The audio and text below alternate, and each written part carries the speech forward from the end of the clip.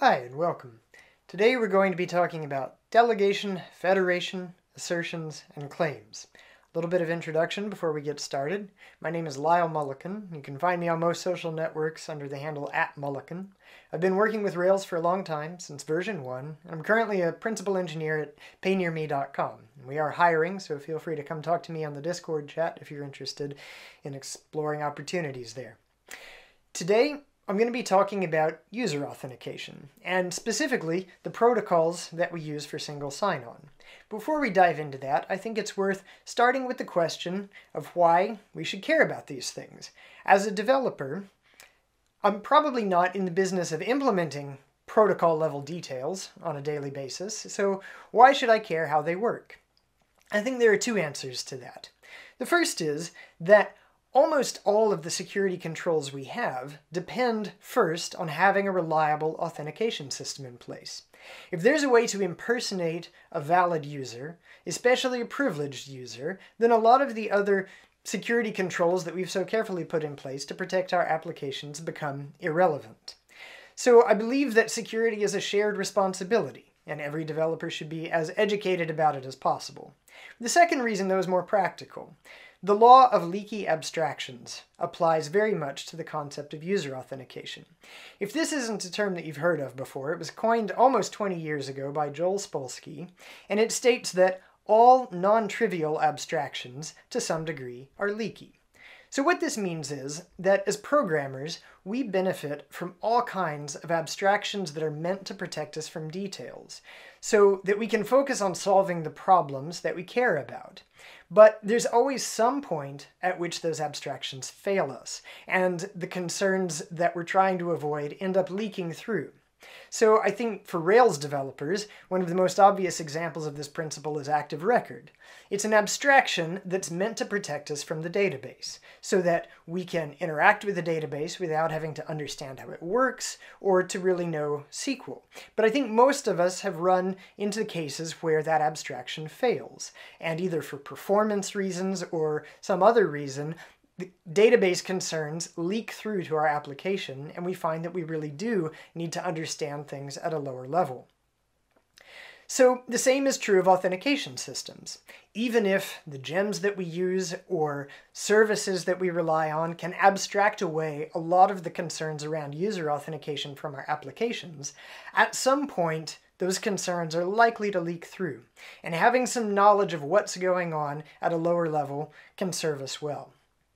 So today, we're going to talk about some authentication protocols that are specifically relevant to web applications.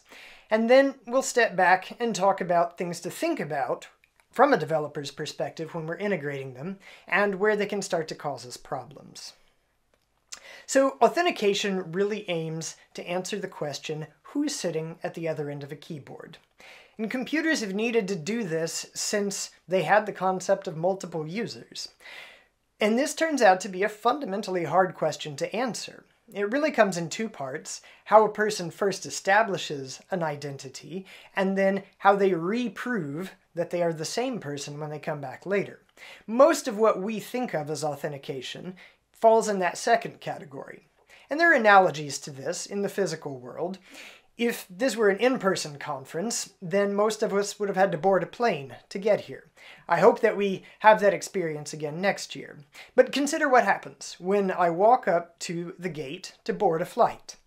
An agent who's never seen me before, has no idea who I am, has to decide if I'm allowed to be there or not. And if you ever watch someone do this in an old movie, in the early days of air travel, it was a fairly simple process. Anyone could walk up to the gate with a ticket, pretty much, as long as they'd paid.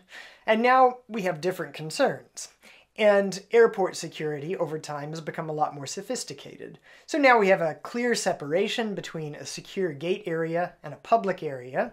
And before I can enter the gate area, I need to provide a government-issued ID, typically something like a passport or a driver's license, in this country at least, which is a long-term credential. It's valid for years. And then at the gate, what I have to show is a boarding pass, which is a short-term credential. It's something that I can only use today for this particular flight. And that's not a perfect analogy, but most web applications are really doing something similar. Every request that my browser makes to reach a protected resource has to include some kind of token that the software answering that connection is able to trust. So traditionally, we would do this with a long-term credential in the form of a username and password. It's kind of like that government ID in that it doesn't change that often, but I can provide it once and get back a session cookie, which acts as a short-term credential. It represents, then, my identity from that point forward for all of the other requests that I make in that session, for whatever the definition of a session is to that application. So there's a separation, then, between the validation of a long-term credential and a short-term credential that I exchange it for. And often that just means different pieces of the same application doing different jobs. But the fact that there is such a separation means that other authentication models are possible too. So if I were to just create a new Rails app, I might do something like this. This is called local authentication because my application has direct knowledge of the user's long-term credentials. Now the passwords are stored as hashes, I hope, but this application is taking user input and computing that hash to store it and to verify it. So it has access to the user's credentials. And this kind of authentication has a very long history. We've been doing this since the early days of Unix, at least. And it has a lot of advantages. It's simple, it's reliable, it's easy to test, easy to reason about, easy to understand. But just like the threat model for air travel has changed since the 1960s, the threat model for software has too. In the modern world, storing a local database of password hashes really means that we need a lot of other supporting infrastructure. Things like this, and probably a few more things that I didn't think about. It's really a lot to take on. And maybe not every app wants to deal with all of those things. But it's also not just the threat model. Software architecture has evolved too. So there are a lot of cases where local authentication really starts to become a problem for the way that we build software. Use cases can include having multiple applications that have a common user base. If you have several different applications because you want to build things in self-contained components, but you need to seamlessly transfer people between them, then local authentication can become somewhat challenging. If you have client-side code, JavaScript running in the browser, or a native application that needs to fetch private data from multiple sources, local authentication becomes a problem. Or my favorite use case is the one where you have a hosted software as a service kind of product and you just landed a huge enterprise client who loves it, and they're going to bring you 30,000 users, but they don't want those users to create accounts. They just want to click a link on their intranet and have their internal identity, which they manage themselves, magically transfer over to your product. So if we already validate those long-term and short-term credentials in different ways, it's not hard to see that those actions could be handled by completely separate applications rather than just different parts of the same application. Now that identity validation could be handled by some centralized system that you own and control, or by a third party that you've outsourced the job to. But there are a couple of related terms that you'll hear in these conversations which I think are helpful to define up front. So federation means that within some defined environment, there's a central source of information about users, and other systems are able to rely on that single source of information. Single sign-on then means that as a result of federation, that from the user's perspective, because that single source of information exists, they can take one set of credentials and use them to access many different applications. So let's take a look now at how that's actually done and what implications these protocols have for the way that we build software. So the first one that we're going to look at is SAML. This stands for Security Assertion Markup Language. It's been around for almost 20 years, so whether you've had to work with it directly or not, you've probably heard of it or been exposed to it in some way. This is a standard that's maintained by an organization called OASIS, the Organization for the Advancement of Structured Information Standards. Sorry. And this was probably the protocol that they are best known for. It was the first single sign-on protocol for web applications that really got very wide adoption. So by the mid-2000s, a lot of big organizations like Google and Oracle were using SAML in their products, and they were advocating for other people to adopt it as well. Now, like all new standards, the early versions had some issues, so there were a couple of revisions to it, and 2.0 is really what everybody means today for the most part when they talk about SAML. Now, I think the name of the protocol is a little bit misleading because SAML is much more than a markup language. The specification covers both the format of messages and the way that they're communicated between systems, so it is truly a protocol. And there are a few other terms that are more specific to SAML that I think are helpful to define as well. So an identity provider is the system that holds the user information and checks passwords typically, and a service provider is the thing that the user is trying to access. An assertion, then, is a statement that the identity provider makes to the service provider about the user. And an assertion could be positive, saying, I recognize this person and here are all the things that I know about them. Or it could be a negative assertion, which says, this user's login failed. I have no idea who this is, and therefore you should not trust them. So this is what an assertion looks like. And this is actually about the simplest possible version of one. So as you can see, they're XML documents and they're pretty big in general, which can sometimes be a problem, and we'll talk about the ways in which that causes problems a little bit later on. But one important aspect of SAML is the fact that authentication can be started at either end. So as a user, I can start with the identity provider and say, authenticate me to this service that I want to access. Or I can start with the service, and I can say, ask this identity provider to authenticate me, and either one of those are valid workflows.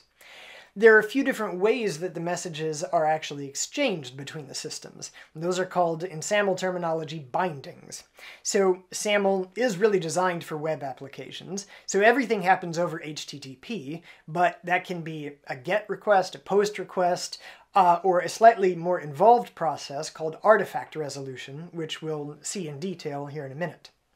So this is a lot of terminology, so let's try another illustration to make it a little bit more practical. Let's imagine that we have a library of rare books, and a patron named Alice who wants to see one of them. So the book is a protected resource. So Alice goes up to the fiction desk and she asks to see their first edition of The Hobbit. So Bob, the friendly librarian, tells her he's actually not the one who's allowed to check library cards. So Bob redirects her over to Carol. Carol is the person that the library trusts to validate library cards. So that is her job. So Alice goes over to see Carol, and Carol asks her for a library card. Alice provides it, and now Carol can look up Alice's record and make sure that she's a registered patron in good standing. She doesn't have too many fines. She hasn't left fingerprints on any other rare books. And she's satisfied that Alice is a good patron of the library. So here's where it gets interesting. Carol has a special fountain pen that she keeps locked up in her desk.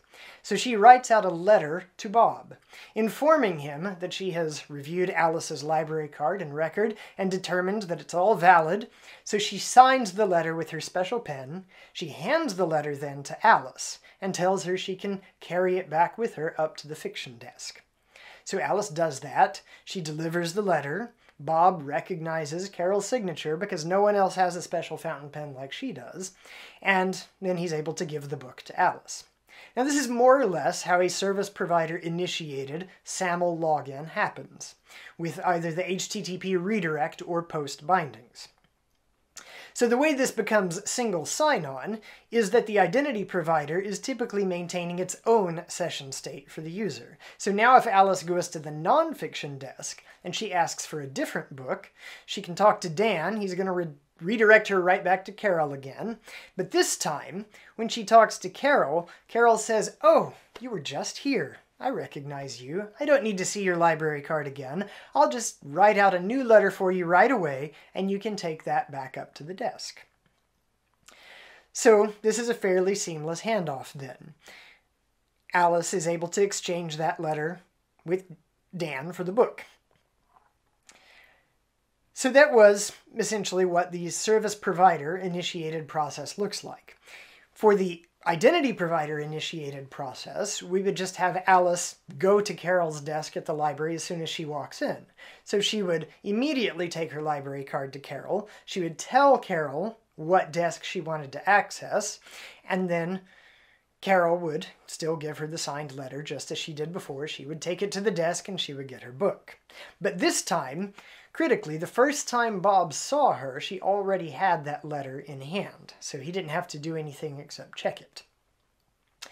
Now, in both of these cases, even though the letter was really a communication from Carol to Bob, you notice that it was Alice who carried it and delivered it. This is actually pretty common in single sign-on implementations. The user's web browser is used as a vehicle to transfer information between the two parties.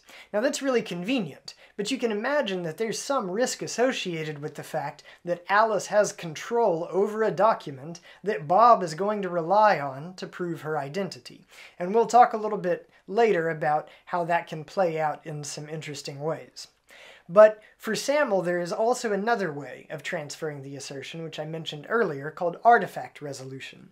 In this case, what happens is that after Carol writes out her letter, she tucks it away in her desk, files it under a number so that she can find it later. She writes down that number. She does really have lovely handwriting. And that's the only information that she gives to Alice. So Alice gives that number to Bob, and when she does that, Bob is able to go over to Carol's desk himself, ask her to retrieve the letter that belongs to that number, then he can read what it says without Alice ever having seen it or touched it.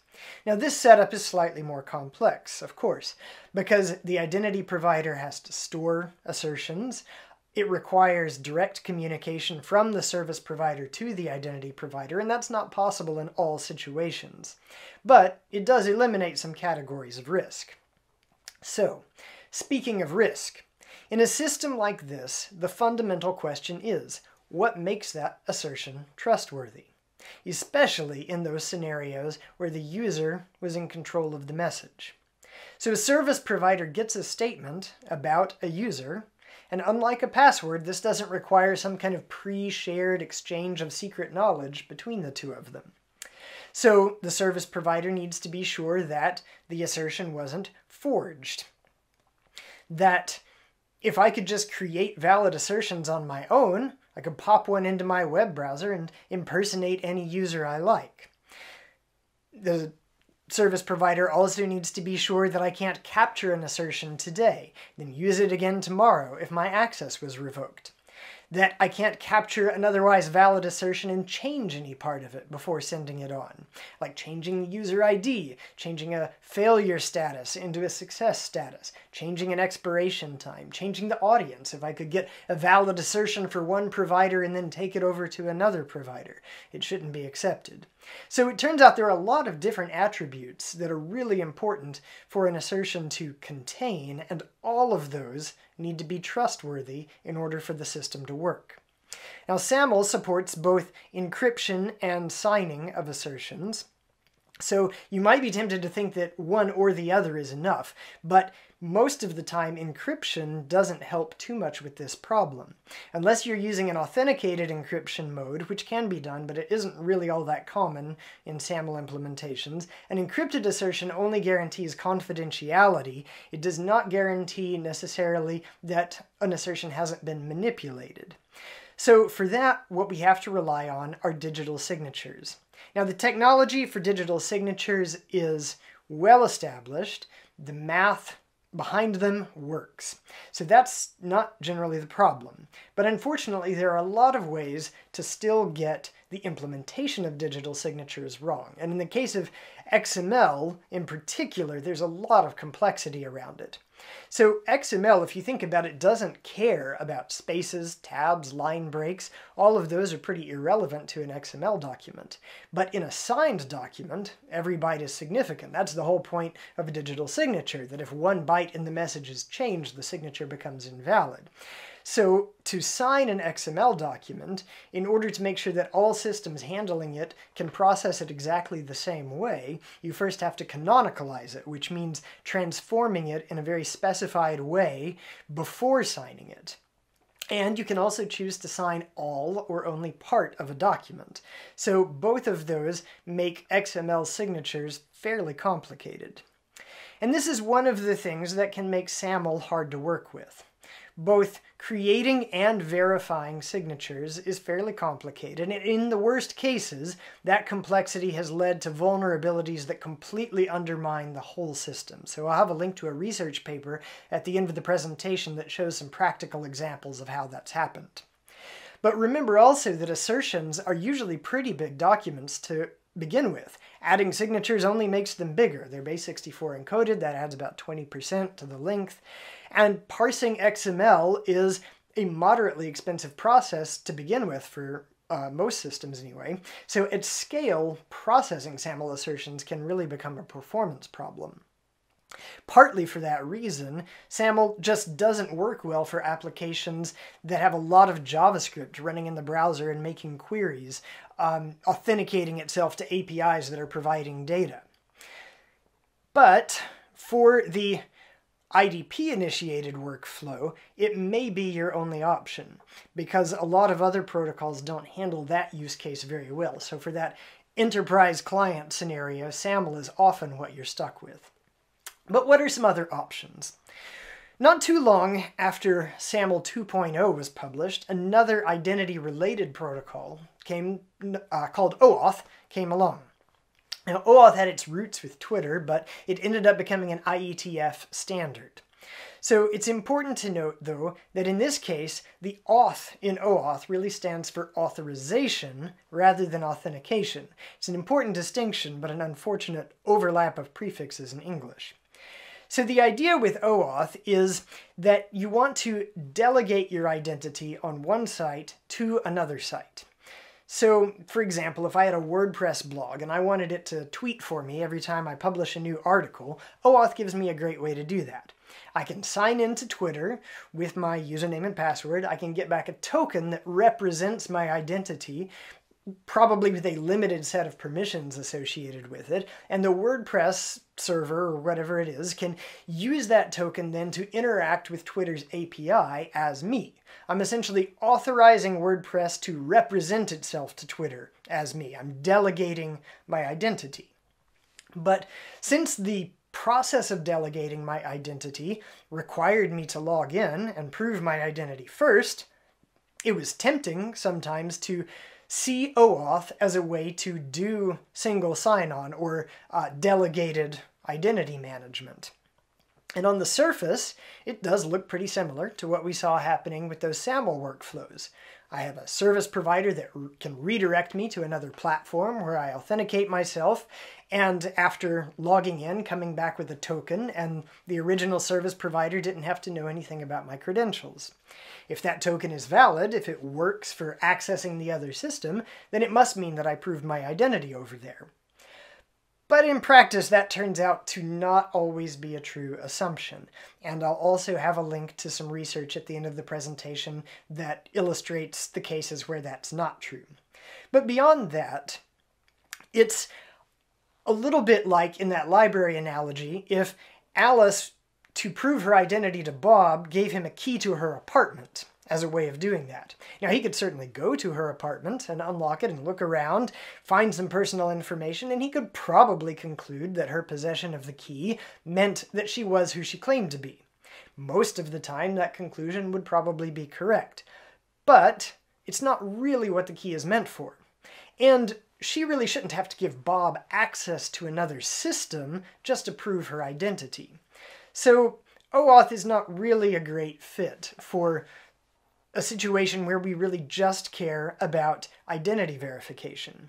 But OAuth as a protocol does have some really nice advantages over a protocol like SAML. For one thing, it has much smaller and JSON formatted messages, which are much easier to parse and pass around, and it has workflows that are specifically designed for mobile and browser-based scenarios that SAML doesn't address very well. So the smart people who make standards decided to make another protocol that was layered on to OAuth called OpenID Connect. And it uses many of those features of OAuth that are so nice, but it adds some additional ones to more specifically and formally address the needs of an authentication workflow instead of an identity delegation workflow. Now this is different than an earlier standard that was just called OpenID, so there is some shared history and relationship between the two, but OpenID Connect is much more recent and in a lot of ways has replaced OpenID, so that's the one that I'm going to talk about today. And there are also a lot of shared concepts with SAML. So many of those single sign-on redirects that we looked at before are similar enough that we don't need to go through them all again, but we will highlight what a few differences are. And there's some slight differences in terminology as well. So we have still an identity provider, but most of the time the system that we're trying to access is now called a relying party. You will also hear the term service provider, but the idea here is that the service I'm trying to reach can rely on statements that the identity provider makes about me. And there are a few different kinds of tokens associated with OpenID Connect. So we have an access token, and that is part of the OAuth specification. So that would be the thing that WordPress could use to access Twitter's API. What OpenID Connect introduces is a new token called an identity token, or ID token, and this ends up being somewhat like a SAML assertion, in that it contains information about the user. That's the thing that the relying party is going to rely on. So attributes of the user here are called claims. SAML would typically have called them attributes within an assertion. And as I said, messages are generally formatted as JSON, which is more compact and a lot faster and easier to parse than XML. For an identity token in particular, we have a very specific JSON structure associated with it called a JSON Web Token, or JWT, which you've probably heard of or worked with before.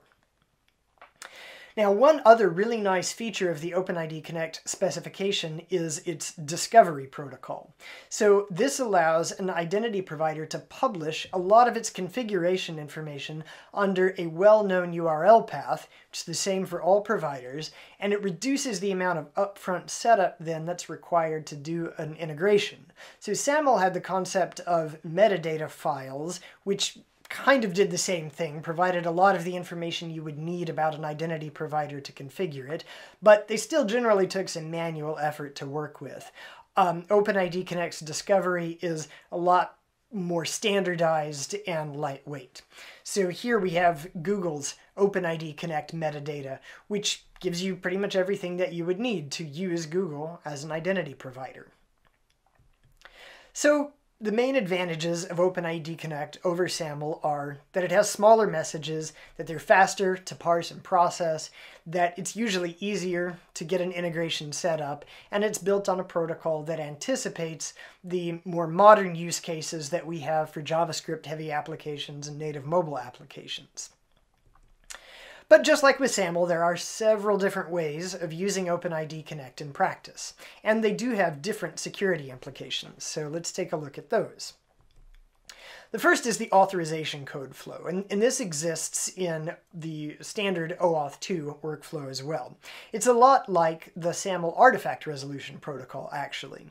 So what happens here is that after a user authenticates to the identity provider, and they're redirected back to the relying party, what they have in that redirect is an authorization code. So this is just an opaque token that doesn't really mean anything.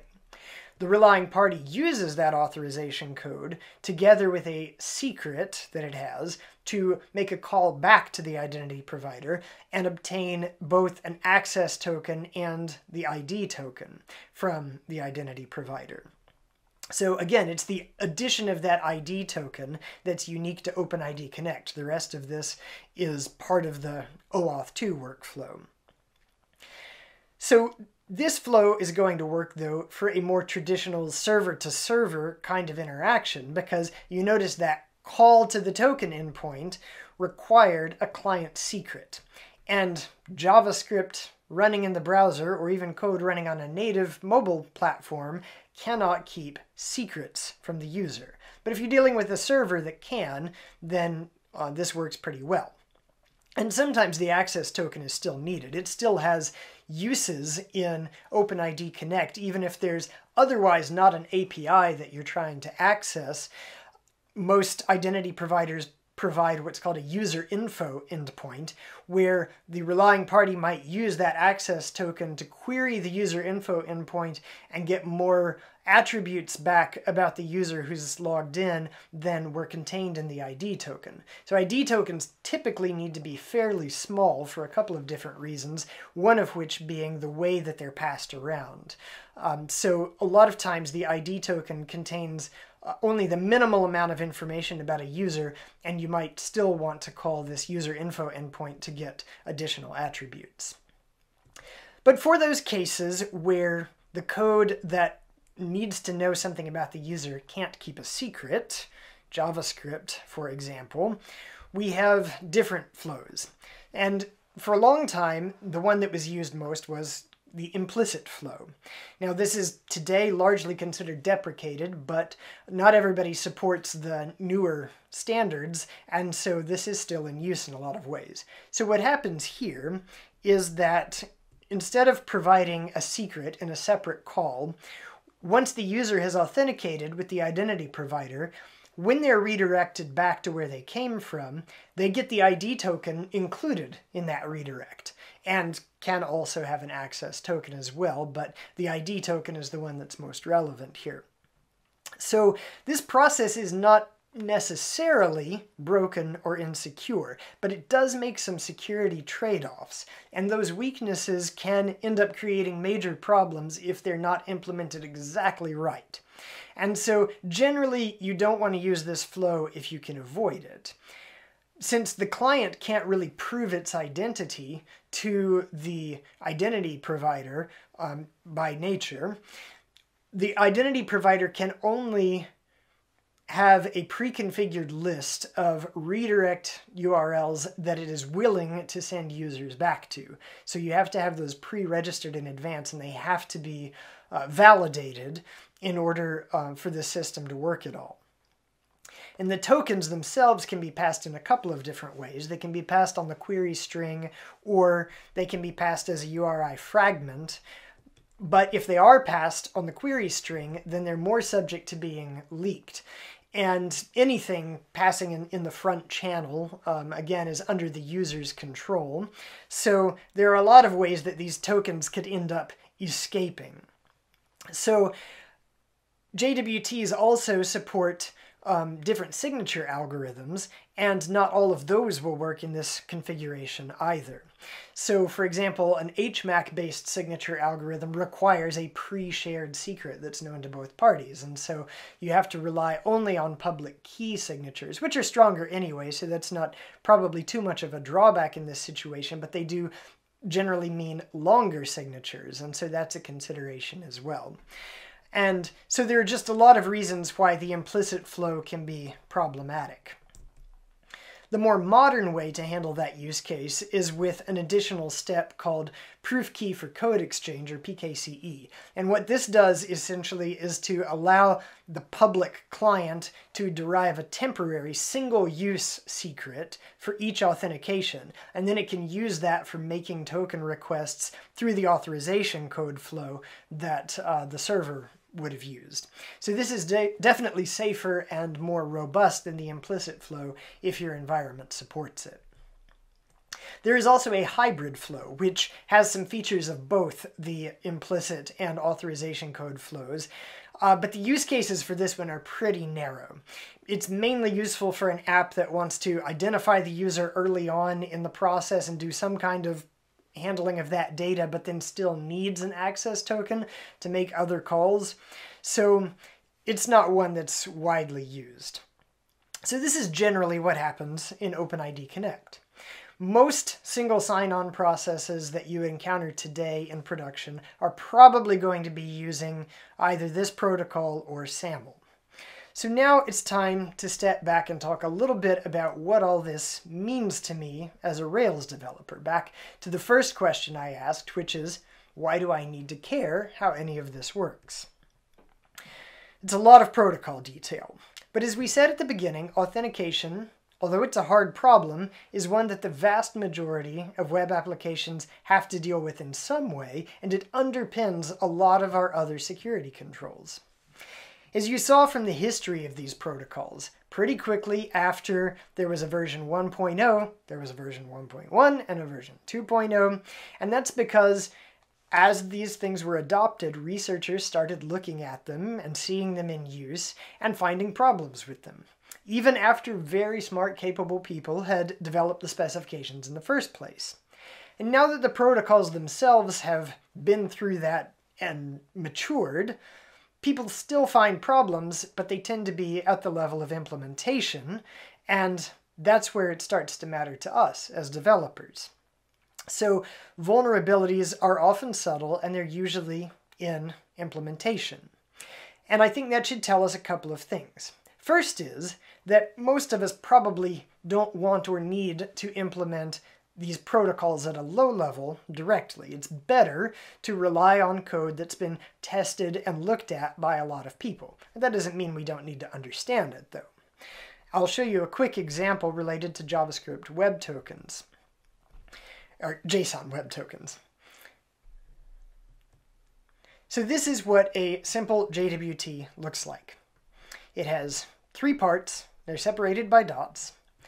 The first 2 are just base64 encoded JSON strings. There's a header and there's a payload. And then the third part is the signature of those first 2. So if I wanted to write some code to parse and validate JWTs on my own, I might do something like this. Split the token into those 3 parts, decode the header and the payload, figure out who it was that issued this token, and go look up their signing key because maybe I support multiple issuers.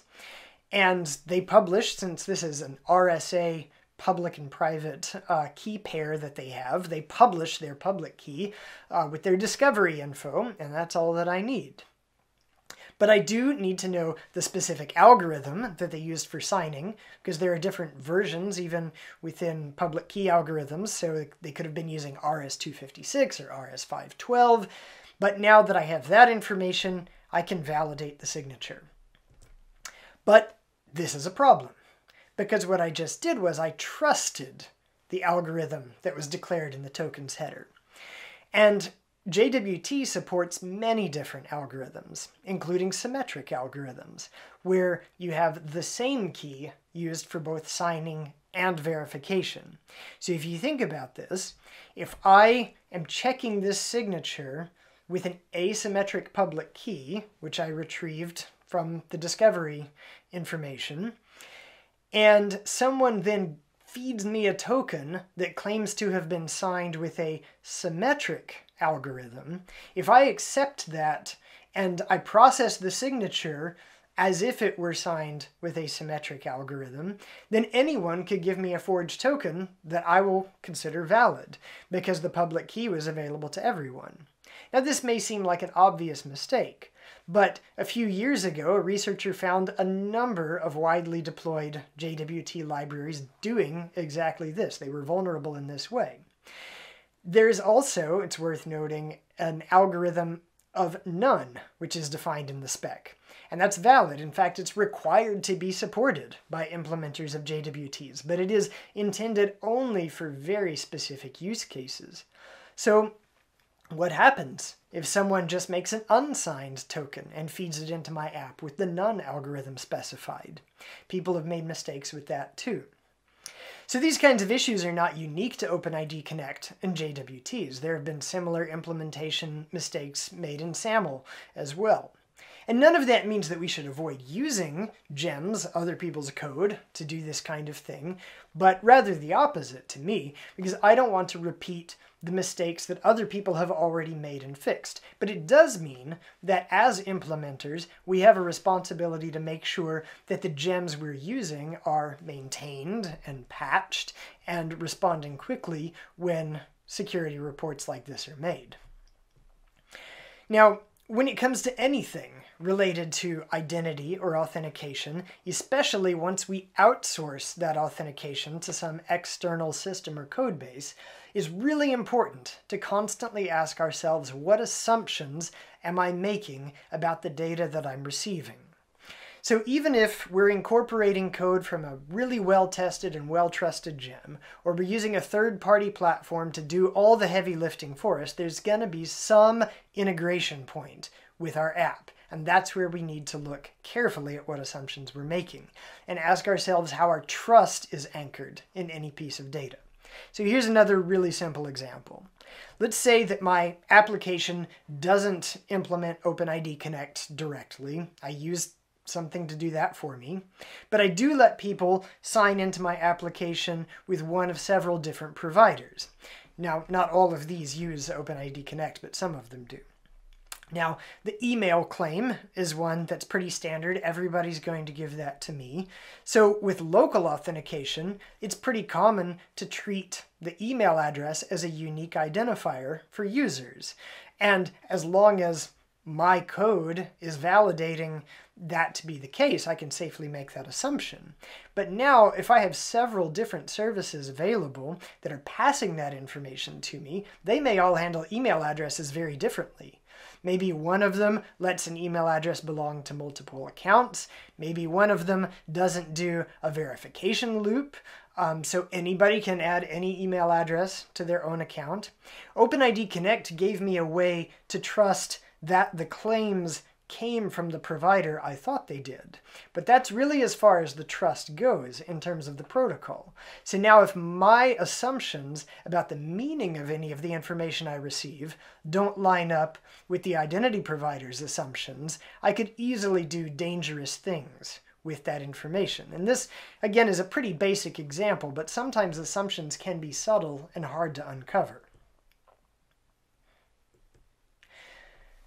So to kind of wrap up here, I think it's important to note that we can trust the protocols and the cryptographic algorithms that are behind all of this.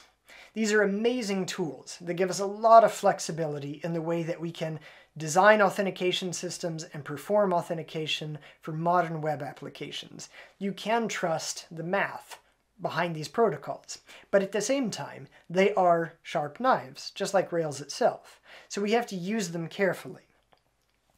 Always remember that an identity token is, at least in most cases, just another form of user-controlled input that you can only trust in very specific ways.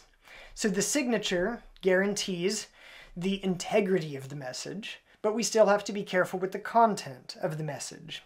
And we can think about what can go wrong and plan ahead for failure cases.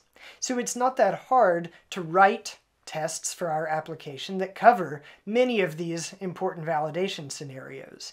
So what happens if we receive a token that contains itself malicious content of some type? What happens if I inject a token into my application that it didn't ask for, wasn't expecting? What happens if I strip off the signature from an otherwise valid token or play around with the algorithms? What happens if I give my application a token that was issued to a different application? Or what happens if I replay an expired token? And as I said, if we're trusting gems to do this kind of thing for us, it's very critical to keep them patched. But it's also not just the technology that can fail. At a more systematic level, if you're planning any kind of single sign-on implementation or delegated identity management situation, there are several other things that you probably want to consider before making the decision to delegate this most critical function of your application to a third party.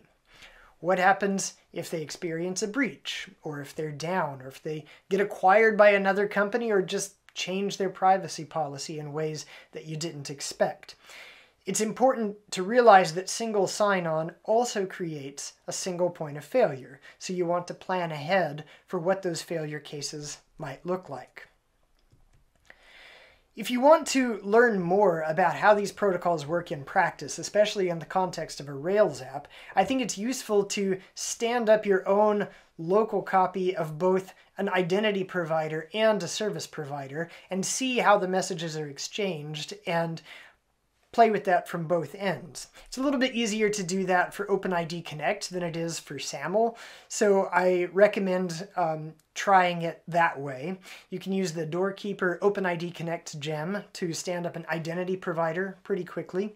There are a couple of web-based tools that you can use for understanding different parts of the process. So jwt.io is a live debugger that you can use for inspecting JWTs, see how they're put together, how signature construction and validation works.